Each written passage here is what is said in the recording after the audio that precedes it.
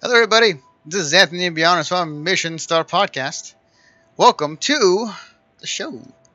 Uh, so the cool thing about recently with a lot of things is that technology evolves and we are quick to adapt it, whatever that may be.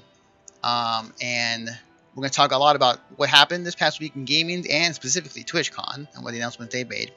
But joining me to talk everything about all of these topics is going to be none other than Greg Dietz. Hello, hello. And we are going to talk about basically, what's been going on, essentially. So I want to start off real quick. The first topic of the day is all of the TwitchCon announcements and the news that came out. So this weekend, probably already watching some of it, but there is a thing called TwitchCon. It's happening right now. You can probably watch it on Twitch right now on twitch.tv/Twitch, twitch.tv, TwitchCon, Bible Thump, and so on and so on. One of the big things that came out out of this past weekend was the plethora of announcements. And let me pop that up real quick, actually. Let me do it here. So this is from blog.twitch.tv, and this is about their keynote. What exactly was announced? Let me go down the list. 1. Twitch Prime. From the moment Twitch was acquired by Amazon, integrating Prime benefits specifically for Twitch was one of the most requested and talked about possibilities.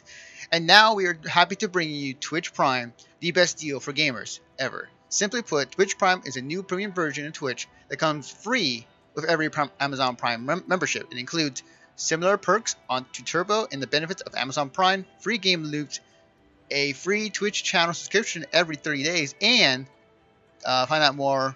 You get with the Twitch Prime membership, which also includes free games a la PSN, Steam, not Steam, but PSN and Games with Gold. While you're explaining this, I'm gonna go mute real quick. My dad's calling me. I don't know for why. Hang on. Okay, all right, for sure. So continuing on, the other big thing is Curse and Twitch have combined. Twitch, or now that, and this is the announcement. Now that Curse has joined the Twitch family, it is time for the Curse app to become a bit more Twitchified. So starting now, you can customize the Curse color schemes to one of the most many options, including our favorite Twitch purple. And you can link your Twitch ID to your Curse account. All global emotes will be available, and subscriber emotes will also be available to channel subscribers. Transcodes. We heard you. Our goal is to provide transcodes for every streamer on Twitch. We know streamers need these options to show their audience, and their audiences need them to enjoy the streams. Starting Monday, we are extending the video quality options to even more non-partner streamers, and will continue to increase capacity over the next few months. All told, we expect to increase transcode capacity by over 10 times our current capabilities, which means like you can now stream like 1080p. Oh, thank you. Oh, speaking of having interesting, thanks for the host. This means that basically like you can stream at whatever resolution and frames per second Twitch stream you want. So say that you're watching this stream, but you want to watch this at a lower resolution, say like 340 at 60 frames per second, you can do that, or higher resolution like 720 at 60 frames per second. So, which I find that pretty cool. Loyalty badges. As a close-knit communities have grown around specific channels, many partners have been asking for ways to reward longer-term subscribers. Now we're able to announce that a way to just do that. With loyalty badges, streamers can award special 10-year base badges for subs to celebrate subscription milestones. Loyalty badges are basically badges you can put on your subscribers who have been there the longest. Just a little extra cool incentive for viewers who have been around for a while. Then the last two, which I think is the most important, clips. We're excited to introduce 2 new ways to help your clip faster and easier than ever. Clips on mobile. You can now create, view, and share clips from both recorded videos and live streams right in the Twitch app. Clips on mobile is available on the latest version of Twitch app on both iOS and Android right now. Clip trimming. With the new clip trimming tool, you can edit out extra time from start to end of a clip right when you create it. It's super easy. Clip trim will be available to everyone sometime in October. And last but not least, the one thing I think may spark a conversation of the Twitch TV / YouTube debate, which may become more of a thing now, is the new feature in beta. It is uploads. It's no secret that the vast majority of content on Twitch is streamed live, but doesn't mean that videos don't play a big part in the community. We know that the streaming live can be challenging for some people, and even more dedicated streamer can't stream all the time. As of today, any user can upload videos on Twitch to anyone to watch. Streamers may also download past streams and use the footage to create on-demand videos for their viewers to watch whenever they want. We got a dedicated blog post right here, and then put in a link. So, huge news, in my opinion. I think that they are improving the brand, improving the platform. I think the upload feature is a pretty big step in that general direction. Having to be able to upload onto Twitch now, and videos of whatever you have that you made on Twitch, or visual content you want to put on Twitch rather than YouTube. And I think the other big thing for me. Well, they kind of had those features. Like, I know that if you make a clip, not a clip, but like a highlight, you can put that just straight to YouTube. Yeah. Like, how is it different now? Is it like the clips can go to YouTube, or is it like, I'm a little confused by that. So basically, like, whenever somebody streams, sometimes their stream is not always the most stable. Sometimes it disconnects or reconnects, or sometimes it goes down and like it's broken up to separate clips. And then you usually have to find some way to download it or go on towards the YouTube, use our YouTube editor to put it together. Now what you can essentially do is that if you're recording, like say this podcast right now on your computer, and say something's happened with the stream, you can upload that video onto Twitch now, and then okay, yeah. Gotcha. It's a more of a like, and it's more of a safer option to do in case things might happen during a Twitch stream. Right. So like, let's say,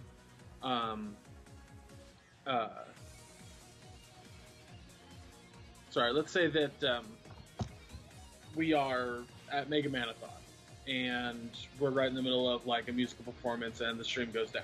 Yeah. But Brian is like recording everything onto the computer, onto a hard disk drive, and later he wants to put that entire thing up on Twitch and YouTube. He can do that. Mm-hmm.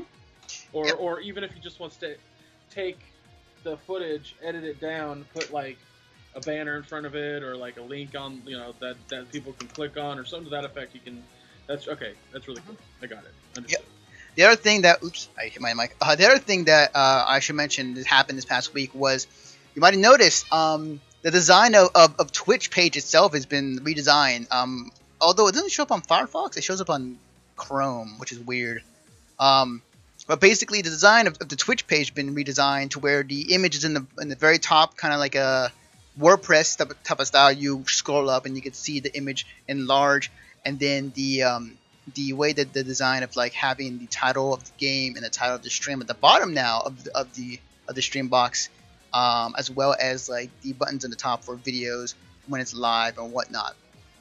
So there's been a lot of stuff that has been in the works from Twitch. The one thing I will mention, which is right now being used right now as we speak, is auto host. Auto hosting is a new feature that Twitch did introduce this past week, where you can have a list of casters or streams. I should say Twitch channels. I should say that of Twitch channels you can auto host when you're offline. So if you go offline and you want to have, say, half empty energy tank be one of your hosts, or if you want to, stack 3, 4, 5 Twitch streamers that you follow to be hosted when you're away or when you're not online, you can set up a list in your profile and then just hit go, and when you're offline it will auto host randomly or in that order, depends on how you want to do it. So, which I think is great. So, and there's a ton of other stuff they announced too. I think the other thing I will say is they also improved the host feature, so that when right now we're being hosted by half empty energy tank right now. So those people who are watching on that stream, they can favorite the Twitch channel right from their Twitch channel, as well as click on go to the channel above, at the button very top of the chat. So really cool stuff they've been doing. Really awesome things they've been improving with the Twitch brand and the Twitch platform. The one thing I was really hoping for when they were making these announcements was the fact for playlists, video playlists, having videos play when you're offline on your Twitch channel. That's the one thing I'm really excited for. I'm just waiting. But yeah, that's big news from Twitch for the past week so far. And we might get some new announcements. I don't know. They might surprise us with another one after today. But yeah, that's all Twitch news. Yeah, it's pretty rad. Yeah, definitely. And as supporters of Twitch, we thank you. All right, so I'm actually going to start off somewhere where I'm going to go off to the past. So I'm actually going to reverse, actually. So today marks the 20 years of Nintendo 64. It's been 20 years since the day since N64 has came out. And actually, bring up. Okay. So there was an article written by Artenica. The Nintendo 64 had launched 20 years ago and changed my life. This is by Sam Makovich on artstechnica.com. I'll read this short paragraph real quick. Consoles like the Super Nintendo and even the Sony PlayStation were out of my reach when they first landed in 1991-95, respectively, largely because of my youth and lack of free cash at both times. I'm sure I wasn't the only kid who looked wistfully at consoles like those through departments, store windows, and on pages of Best Buy and Target Sunday circulars. The Super Nintendo's here, they shouted. Code Comfort, for any kid. Those parents made it very clear that they already had a Nintendo. Only 1 year after the PlayStation, this Nintendo 64 launched in 1996 and became the first console I could afford to buy with my own cash. This week marks exactly 20 years since the system's launch in the United States, and it's a milestone I'll never forget. My initial encounter with the N64 isn't etched in my memory just because it's coincided with the release of one of the greatest 3D platformers of all time, or because it was first system to ship with 4-player modes as the default. For me, it marked the beginning of the rest of my life. And the reason why I'm bringing this up is it's been 20 years since, it's been 20 years since like the Nintendo 64 came out, which is crazy to think about. But like just to kind of share my thoughts on it, I think that looking back, I think my parents made the right choice because like back then I wanted an N64. I played Super Mario 64 at Target, and I would go and play over and over again because it looked so amazing at the time. You get to walk around in this 3D space, and you're able to just do things you wouldn't normally able to do in the previous console generation in that time. And I was really, really excited, but my parents got me a PS1, which I think is fine as well. But yeah, like the N64, I think definitely brought a lot to the table. I remember one time I sat down, entire sitting at my mom's friend's place, and I played through the entire StarCraft 64 in one sitting. So yeah, like it's cool. It's cool that it's 20, and I think that it's definitely worth remembering and the achievements that it brought with it. I'm kind of curious, if, Greg, do you have any thoughts on the N64's birthday for today? I mean, I didn't. So I'm gonna get a little long in the tooth here with the story, but whatever. I didn't have an N64 growing up. When we had lost our Super Nintendo because of angry little brother. No joke, I beat him in Street Fighter and he hammer fisted the system. I wish I was kidding. It's unfortunate, but I really wanted an N64. I was like, that's the next Nintendo. Fuck Sony. Like Sega's already out of my mind. Just like, boom, I want an N64. And unfortunately, at that time in our lives, my mom wasn't working because of carpal tunnel surgery, and my dad, he was like working 2 jobs that still didn't pay everything. So when Christmas had come around, which we were excited, he got us a refurbished PlayStation. Because in my dad's mind, as most dads in the 90s, they were just toys. Who the fuck cares? Being super disappointed by that, I played the PlayStation because it was all I had, and I wanted to play video games. Slowly, grew to love the PlayStation, and I apologize. But I did have friends who had N64s, and I remember playing Super Mario 64 and being completely blown away by it and adoring it at the time.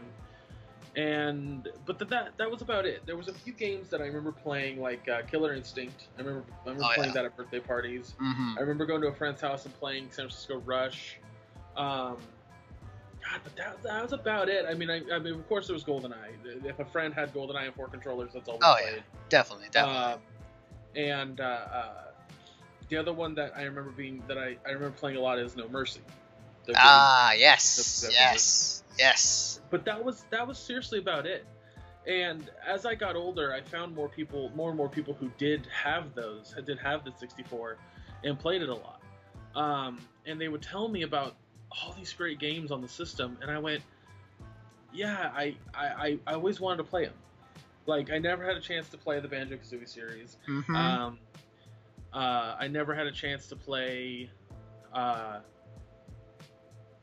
like Ocarina of Time, Majora's Mask. Still haven't played Majora's Mask. I never had a chance to play a lot of these really, really classic N64 games until I was an adult. And by that time, unfortunately, the system hadn't aged well. And I still firmly believe that the PlayStation and the N64, they don't age well. Those systems do not age. They're too rough around the edges to be good games today. There's a few that stand out. There's a few that work. Banjo-Kazooie, Mario 64. Mm-hmm. But most of them just don't work. They just don't. They don't. And I love that the N64 still gets love today by a certain group. Now, I think that my age group, by the time the N64 came out, I was a teenager. How long? You said 15 years? 20 years ago. So 20 years. I was, let's see, I'm 29. I was 9 years old when that came out. See, I was 13. I had just hit in that age where I didn't want to play Nintendo anymore. I wanted to play something that was more adult. And I remember going, like, we got a PS2. And it was all about horror games. It was all about action games. And it wasn't until a few years later that, like, I was like, oh, these are all these rad games on the GameCube. Mm-hmm. And to me, personally, I feel that the GameCube is a much, much, much better console than the 64. Now, people would argue, of course, the next generation. Yeah. But the reason I argue that, the reason I say that, is if you look at, like, the NES and the Super Nintendo, graphically wise, Super Mario World looks better than Super Mario Bros. 3. Just because 8-bit versus 16-bit. Yeah. And you could make that same argument between Mario 64 and Sunshine, obviously. Mm-hmm. But what I mean is that the library of games were better. The controller design was better. Yeah, I would agree. Yeah. I can't stress this enough. The love that the N64 gets is fantastic. I think that a lot of kids growing up, especially your age, I'm 4 years older than you, and 4 years as adults isn't a big difference, but 4 years as a kid is a big difference. Oh yeah, definitely. So by the time, like you said, you were 9, I was 13. That's a pretty fucking sizable gap right there. Yeah, definitely. When you hit 13 when you're young, that's a big deal. You're growing up. Yeah. You need to do more grown-up things. Yeah. So the N64 just it wasn't in my wheelhouse. Gotcha. So, I didn't play a lot of the games on it for years. Like, 15th year anniversary, played a bunch of shit. But back in the day. And I have some interesting stories. Like I remember some things that happened with the N64, like going to a friend's house and like when I was really young, when I was around 14, 15 years old, which, you know, at that time it was maybe 16, maybe a little older than that. At that time it was still the only Nintendo console, or the newest Nintendo console. And you know, being an impressionable teenager, I of course smoked pot, and so one of my funnier memories is that my brother and his friend, let's just say Steve, they wanted to go and smoke some pot, and so I went with them behind a Subway. We smoked it, and in the presence of just being fucking stupid, I grabbed a barbed wire fence. Why? Grabbed a wire. Why? Because I was that high. Like, it was bad. And the barb was just so long that it just went through my palm. Man, wow. And luckily it was a thin piece of wire, so it just like punctured and went out. But my hand was bleeding. So we go home, I peroxide it and bandage it, and I was still so stoned that all I remember is sitting on the couch with a whole bucket of KFC, going to town on that, watching my buddy play San Francisco Wrestling. That's great. So it's shit like that I remember, like little things like that. And then as an adult, like especially being a half-empty energy tank member, with most of most of the people that are on that channel, they're all around your age group, like 29, 30 years old. And so they all, that was their primary console. You know, they'll sit there and tell me, oh, this game is great, and this game is great, and this game is great. And I'm just like, it's not, though. It's not.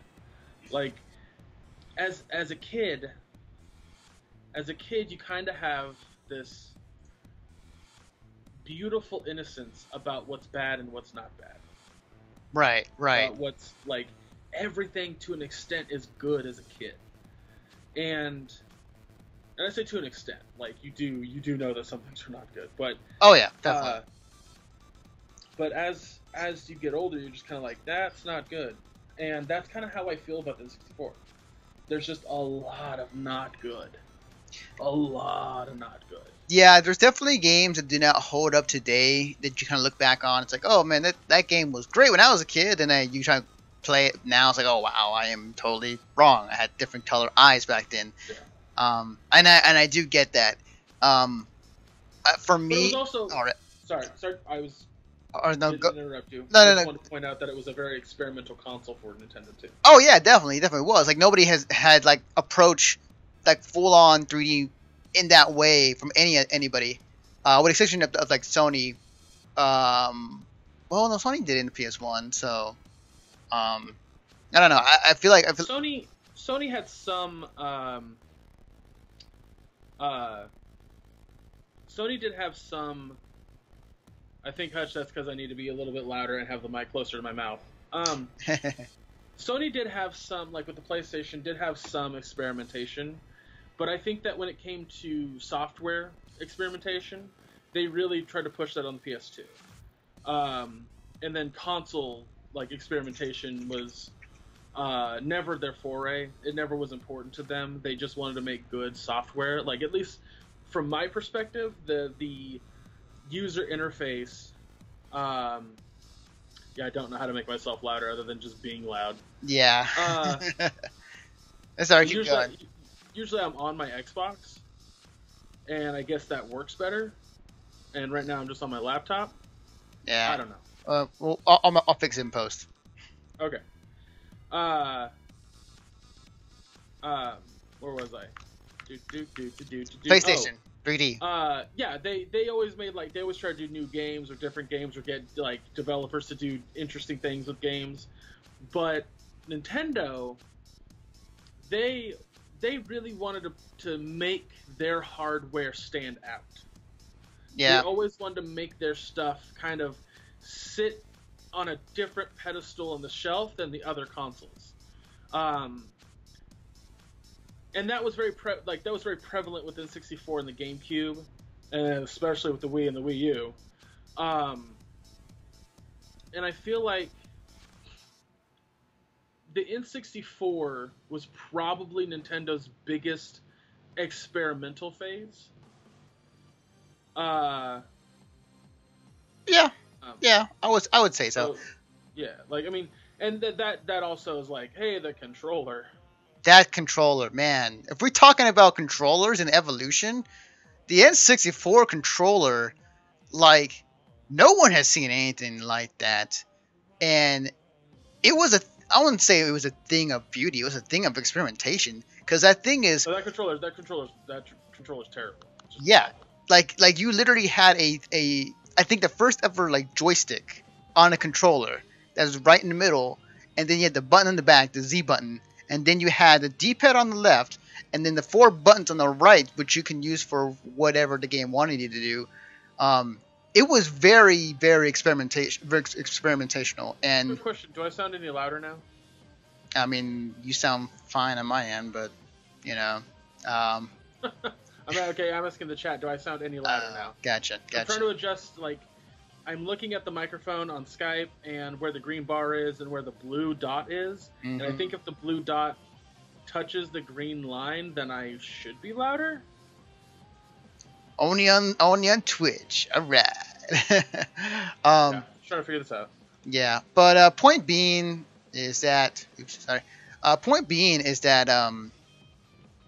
Nintendo 64, for what it's worth, did offer some of the gameplay that we see today that was kind of started off on that platform, and games that people will look fondly upon that started off on N64 and forevermore. Like, I won't say changed the landscape of gaming, but like definitely, in a way, I believe started the co-op, the couch co-op or the couch, deathmatch games on a couch that you wouldn't normally do, because most consoles at the time were just a 2-player game. Unless you want to talk about the multi-tap that PS1 had, and like getting a bunch of controllers to work like that. But yeah, like that was 20 years old. So next year we'll have 21. So we get to drink with the 64. Yeah, that'd be awesome. I'm curious as to what age the GameCube's at. Very good question. To the internet. Actually, if you can look that up, well, I go on to the next news story. That'd be great. Awesome. All right, so the next news story of today. So going from memories of the N64 to, let's go to this little thought-provoking article. The PS Vita, a system that for many people, it was going to be a really great system, a really good thing, but in the end, it did not prevail as much as Sony would liked. This was posted by IGN.com. PS Vita, a great machine, but too late, says former Sony executive. This is from Jack Tretton. Jack Tretton, the former CEO of Sony Computer Entertainment, recently spoke with IGN about his 19-year career at PlayStation and weighed in his thoughts on the struggles of the company's most recent handheld, the PS Vita. When asked about how he feels about the Vita in hindsight on this month's episode of IGN Unfiltered, Tretton said, Now that I don't work there anymore, I think internally it was, this is a great machine. It's just too late. The world has shifted portable devices that aren't dedicated game machines. And you can read the rest of it on the IGN website regarding this article. Point being that the reason I bring this story up is that when the PS Vita came out, like, the graphics were great. Like, it was literally almost PS3 like graphics, and you can take this on the go and you can take it with you, and like you would think that a device like that would be will sell gangbusters, but it didn't. At the time, the 3DS, which in comparison to graphic wise, I honestly feel like a big factor into that, and this is just when I worked at Walmart, and I know the Vita wasn't out when I was working at Walmart. Right. We just had the PSP. Mm-hmm. But I'm gonna kind of throw the PSP and the Vita in the same in the same basket, Mm-hmm. we sold a lot more DSs than we did PSPs. And I think a lot of that had to do with the same kind of marketing that, like, let's go back, since we just kind of talked about it, let's go back to the N64 versus the PlayStation 1. Mm-hmm. How was PlayStation's marketing versus the N64? It was, this is the game that big boys play. This Yeah. is where you Yeah. get your big action packed, high octane adult games. And the PSP kind of did the same thing, but when it came to why you would play a handheld, it always came down to, that's a thing for kids. Adults play the consoles, the kids play the handhelds because they have the time. They have, like, oh, we're on a car trip, pull out your handheld. Whereas, like, I also saw almost no adults buy, and I say almost no because it was a very little number of adults that would come in and actually purchase a handheld for themselves. I mean, they did, but not that often. And I went and talked to a friend who worked at Toys R Us, and he saw the exact same trend. So I think that had a lot to do with it as well. And with the Vita, like, after the PSP wasn't, like, uber successful versus the DS, like, it was successful in terms of, like, how much they sold and making money and all that jazz. Right. But Right. going up against the PS or the DS, the 3DS, it just didn't have the chutzpah to beat them. And maybe Sony wasn't trying to beat them; they just wanted to put out a handheld.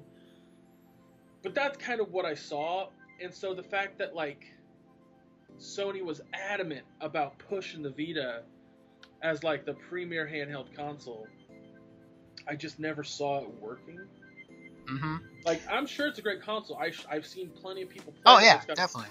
got an ass ton of amazing games, but Yeah. it's just when you go up against something that's A, cheaper, and B, is kind of in the public eye as, like, a kid thing. Mm-hmm.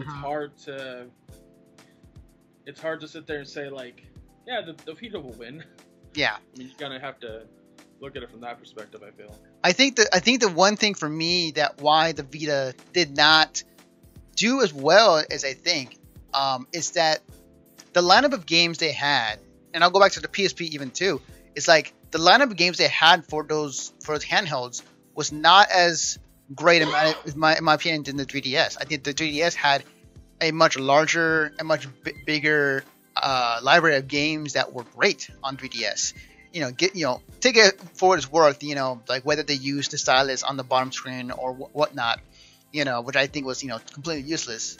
But at the same time, there were, I think, more plentiful games, and the marketing at the time, it was still the Nintendo don't, Sony, can't do this and whatnot, and it's usual PR type of thing.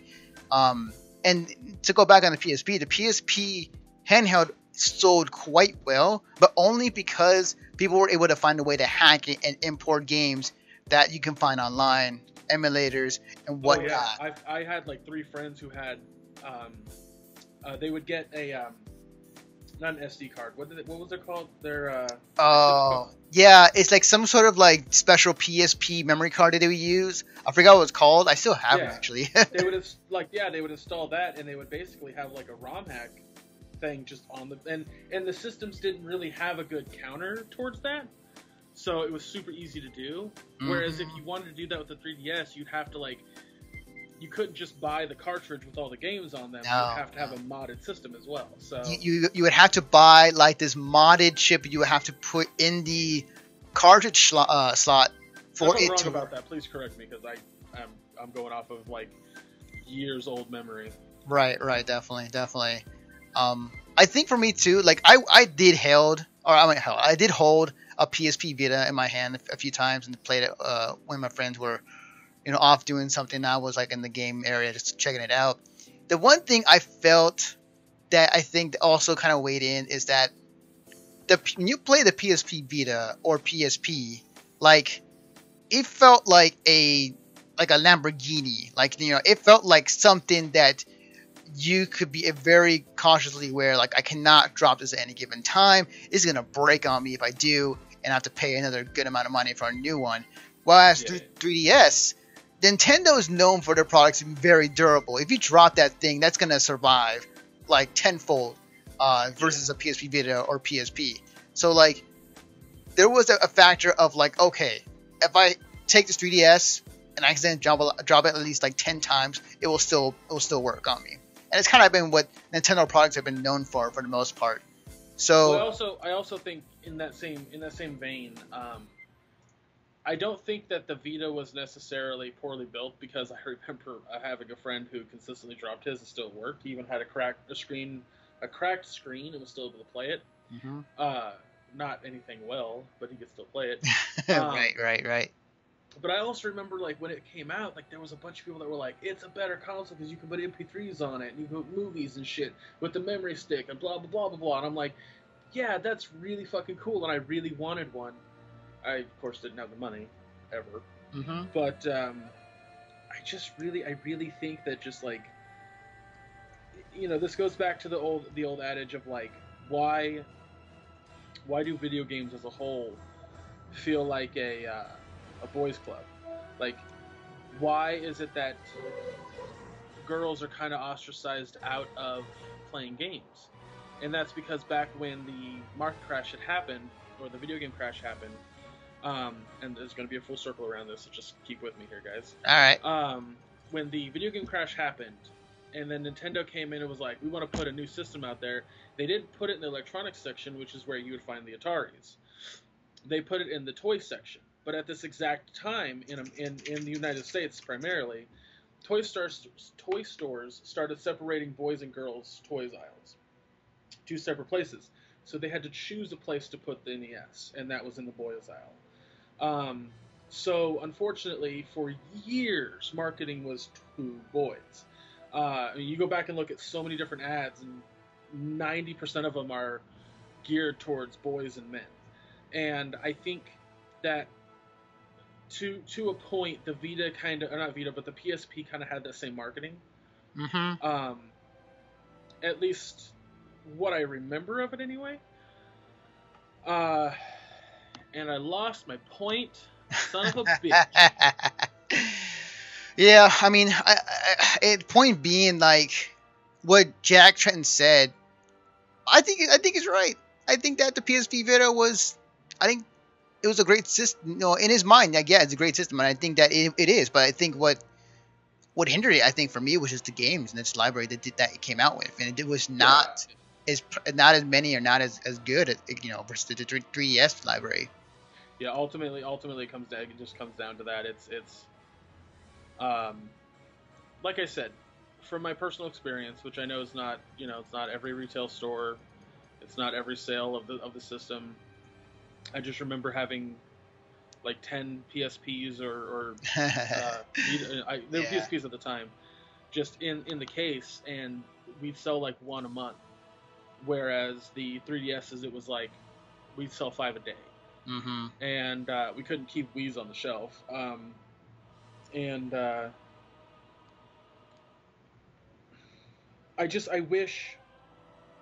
wish to a point people had seen the potential of the PSP. Yes. I wish to a point, like I said, from my personal experience, having friends who had it, there were so many fucking dynamite games that came out on the PSP. Yes. And there's a ton of great games that have come out on the Vita. And I think if Sony were to today release a handheld console that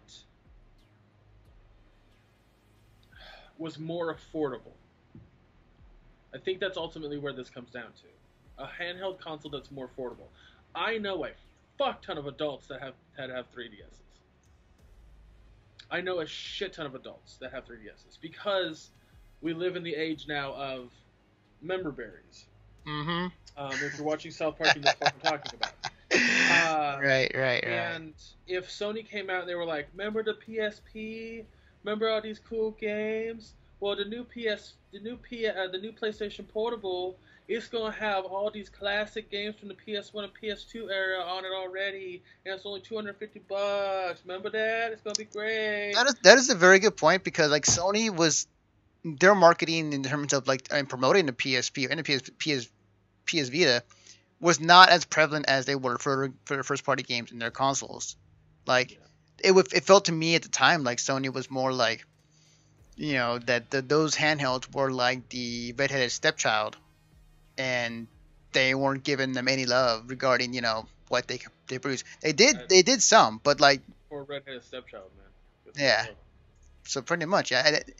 So, and then I feel like, speaking of which, just may happen with the PS VR thing that is coming out pretty soon. Because like as far as marketing from that end, we have heard nothing much about it, other than the fact like I think there's two reasons why we haven't heard marketing about the PlayStation VR.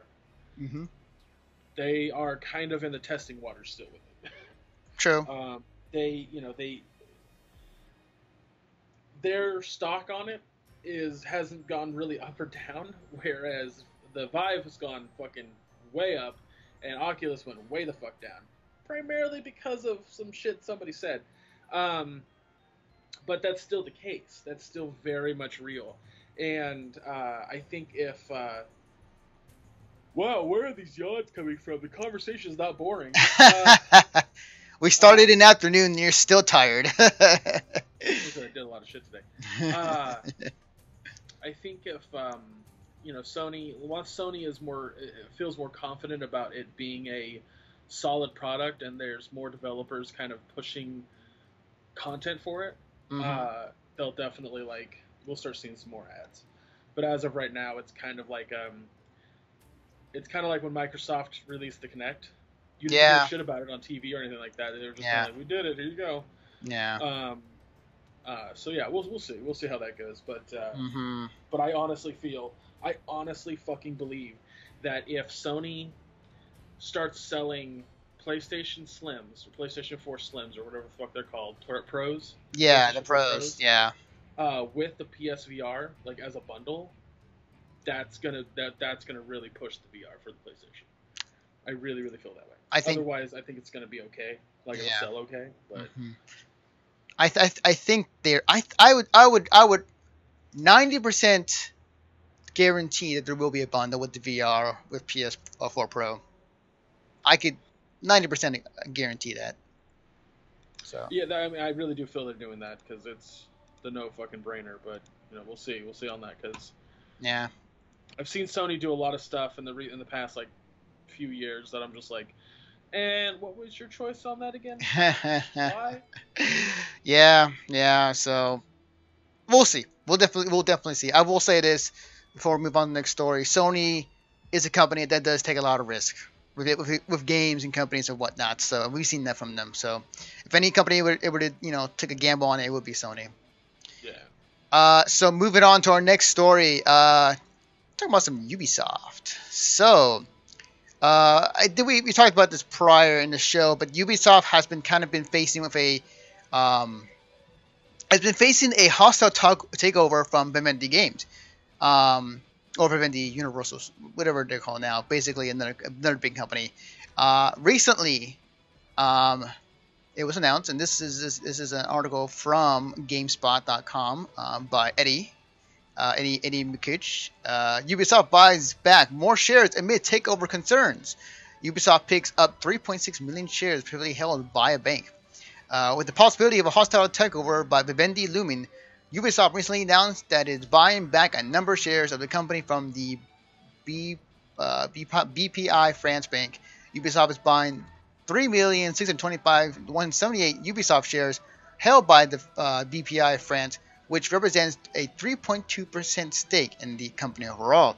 The publisher is paying $38 per share for a total amount of $137.9 million. The deal is expected to close by the start of November 2016 and is part of the company's share buyback program, it said.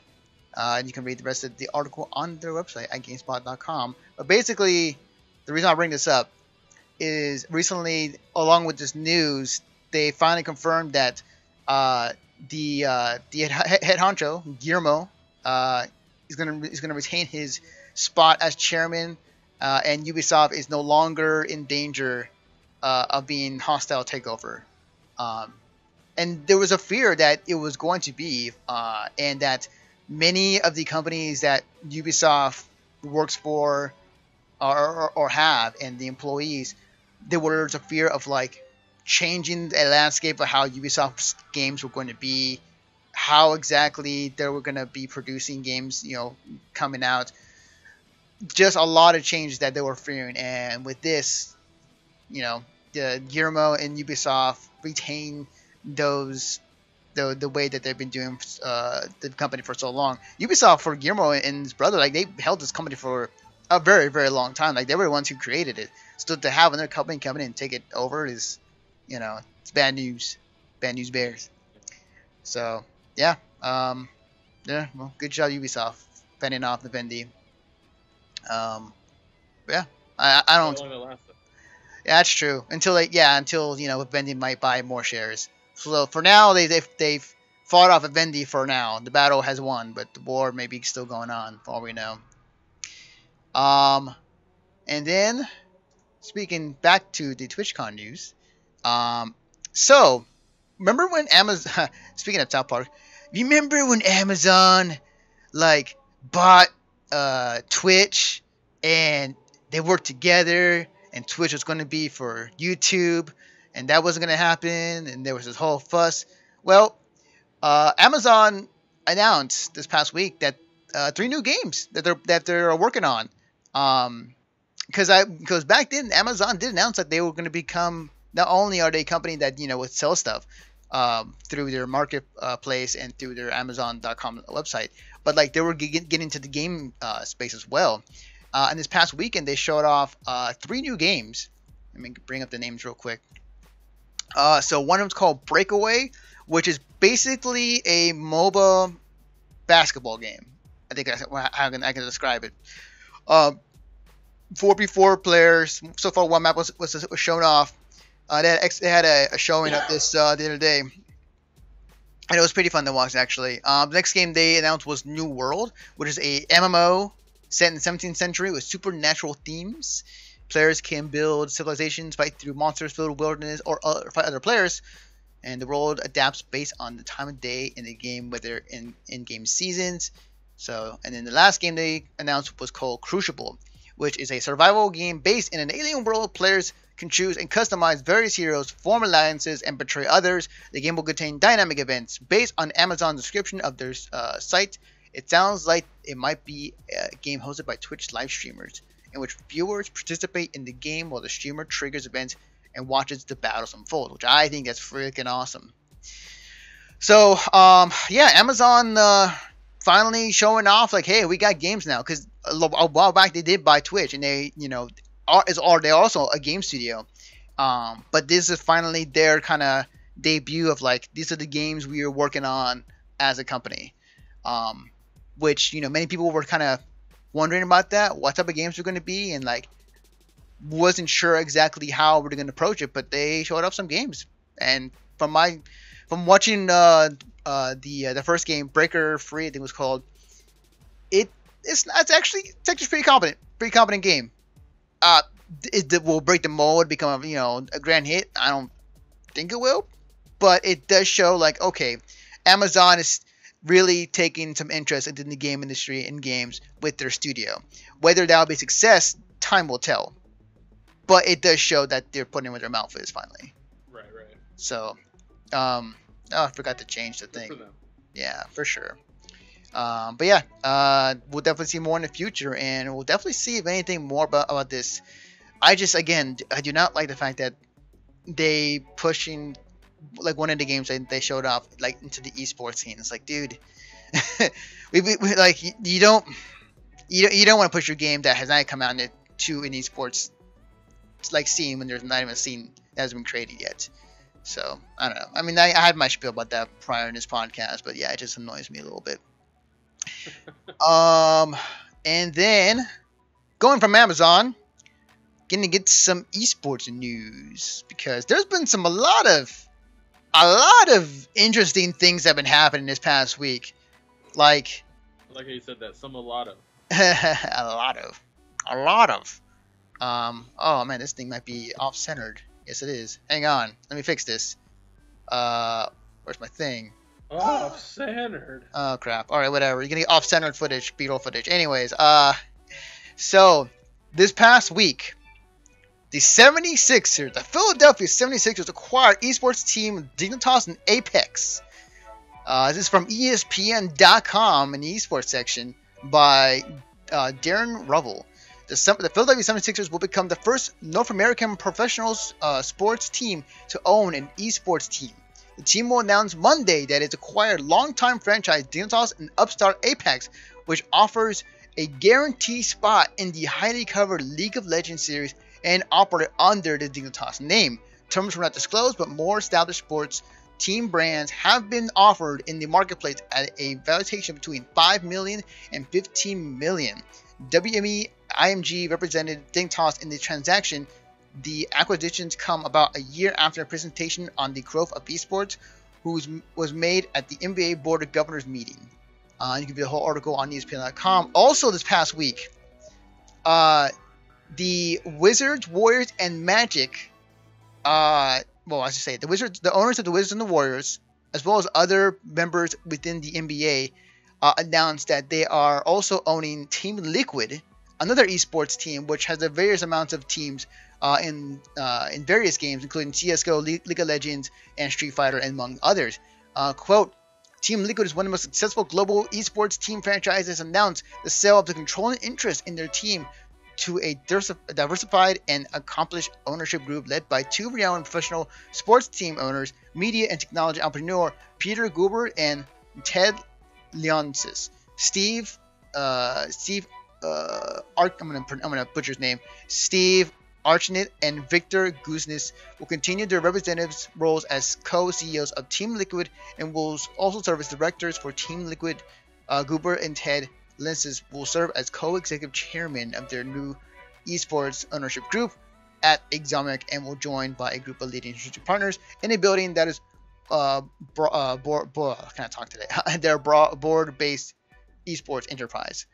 And then it was recently announced today that, and this is a little weird, but DJ Steve Aoki is now owns Overwatch and CS:GO esports Team Rogue. So that's a little weird, but like, hey, basically, all of this news came in the past week, and what surprised me the most about all of this is that I did not expect to see professional basketball teams of any nature or any sport will be owning an esports team this soon. I was expecting it to happen in another 5 years, maybe number 7 years or 10 years, I should say. But this is happening right now, and this what would lead into. I had this conversation with my dad the other day actually about it. Is that because we have teams that are associated with, we get the Philadelphia 76ers, we get the Philadelphia Eagles, we have the Philadelphia Flyers in hockey. This may lead into other cities might be doing the same thing, like the cross promotion of what it could happen. We might have the Philadelphia Dignitas. We might have the San Francisco EG. And I did not expect to see this happen this soon, and it has in the past week. Literally, two of the major players in this is Philadelphia 76ers, and then the co-owners of Washington Wizards and the Golden State Warriors owning Team Liquid.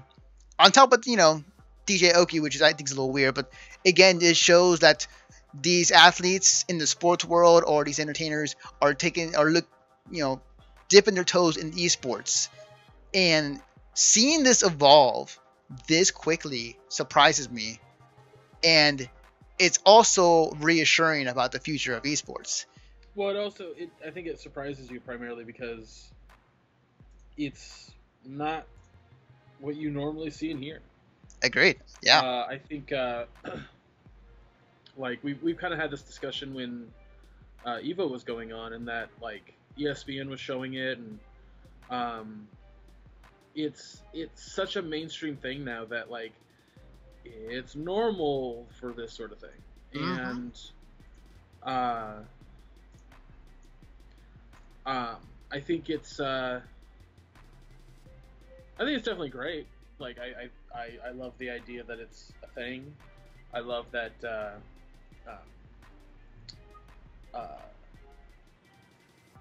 it's so mainstream now that teams have owners. Yeah. Uh, it's nuts. Because as I've pointed out before, other sports, other competitive games, they're taken a lot more seriously than esports. Mm-hmm. And I think a lot of that has to do with the fact that the older generation just doesn't understand how it's a sport. Because sport doesn't mean athleticism. It's true. Very true. On that same note, a lot of fucking esports guys do have a rigorous exercise and eating habit or whatever, because they want to make sure that their brains aren't fucking mush. Oh yeah, but, definitely.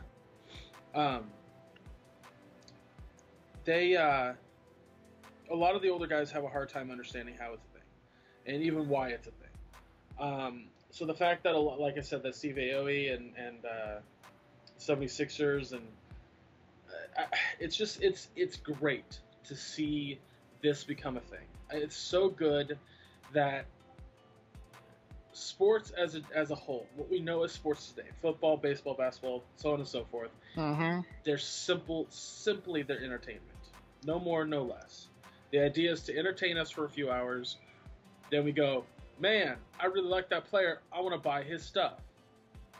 It's no different than going to fucking see Captain America and then going like, man, I really want to buy the action figure for that. Or, man, I really want to buy a poster for that. It's no fucking different. Right. It really, really, really isn't. So the fact that this is becoming more of a thing and kids are going to start putting posters of esports teams on their wall, and these teams are going to get more sponsored, and there's going to be training days and all this. It's great. I fucking love it. So. Yeah, definitely.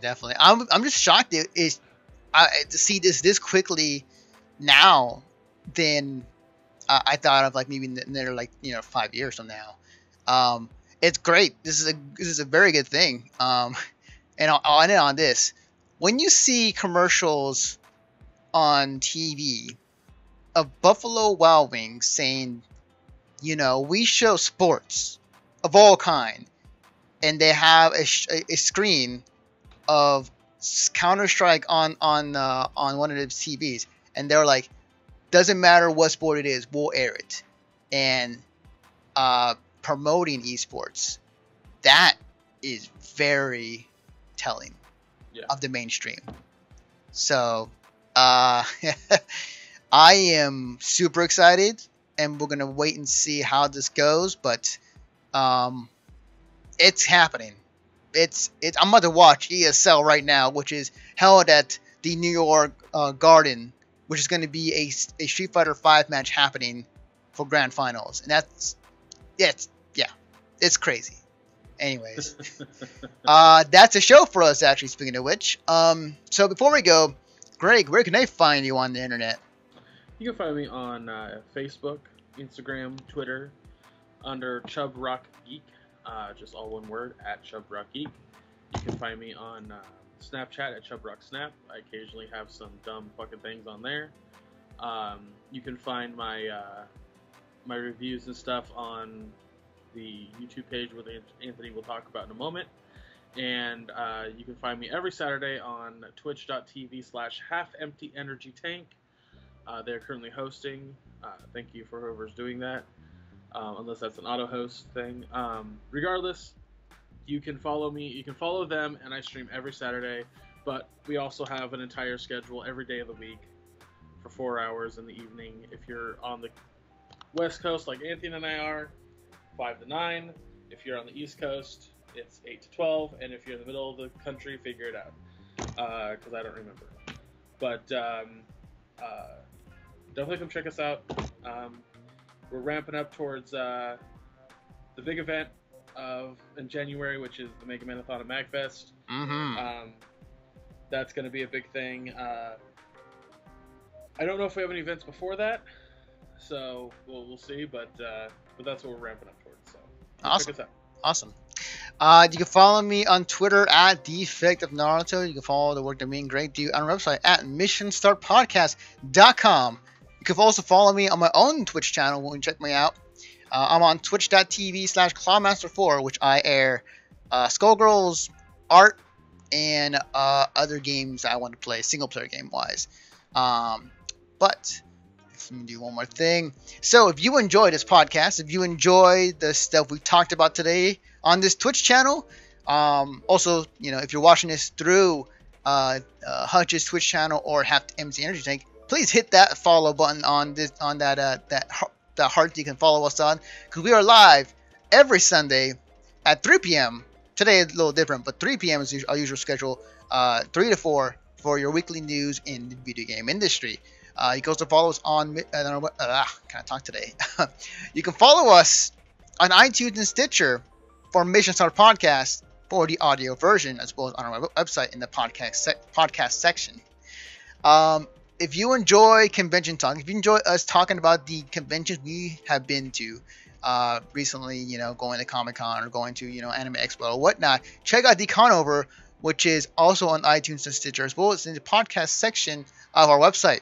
And if you enjoy entertainment, movies, comic books, specifically with some new ones, including Luke Cage, talk about this past weekend that came out, check out the Rolling 20s. Just finished it. Check it out. Yes, definitely. Check out the Rolling 20s, also on iTunes, Stitcher, and on our website at missionstartpodcast.com and in our podcast section of the site. Speaking of Patreon, we are also on Patreon, patreon.com/missionstartpodcast, where you can support us, check out all the goodies there, and you can support us that way. But anyways, after all the shameless promotion, we're gonna end the show. So thank you guys for coming by, thank you guys who are listening, thank you guys who are watching on YouTube. We'll see you guys next time.